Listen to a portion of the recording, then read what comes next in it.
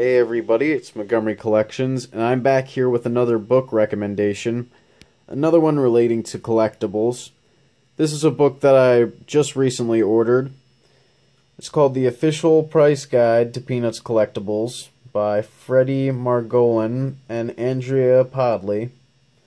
And it has a special foreword by Charles Schulz himself.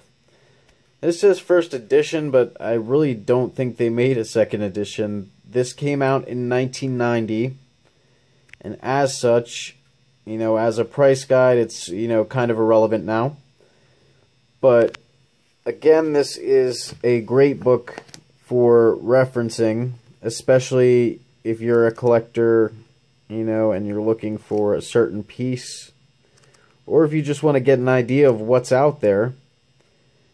As I said, the prices are obviously 90s prices, but it still kind of gives you a range of what to look for. Just, think, oh, it's $15 plus some change now.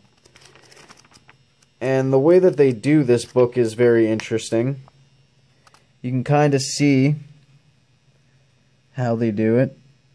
And so if I wanted to find, okay, I have a Snoopy Mother's Day plate, you would see ceramic bells and plates. There's plates. Then you would go to the plate section, and find whatever you're looking for. But the only downside is that there isn't pictures for everything.